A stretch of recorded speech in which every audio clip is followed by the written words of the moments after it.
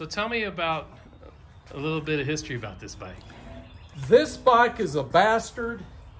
It's from Texas, by way of Alabama, by way of Georgia, and now Florida. And what is it? It is a 65 Panhead. The only year they put an electric start on them. But it's a hybrid. It's got an S&S complete entire bottom, S&S crank, S&S rods, S&S pistons, TRD heads, S&S oil pump,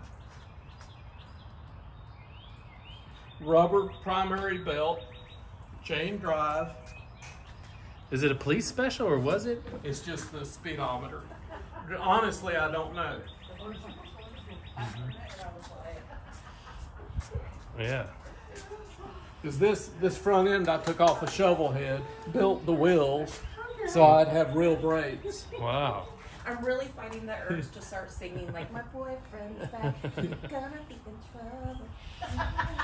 So this is a Panhead? This is a Panhead. Panhead. What's the difference between a Panhead and a shovel head and Just the head design. the head design?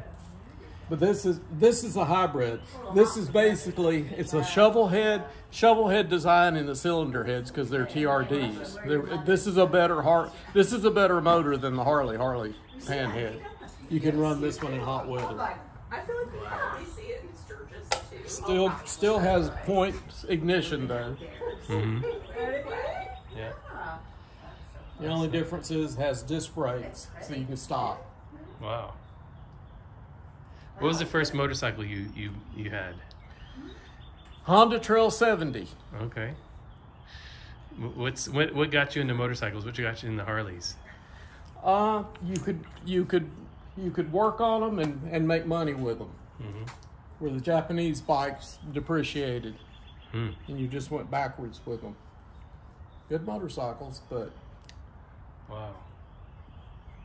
Very cool.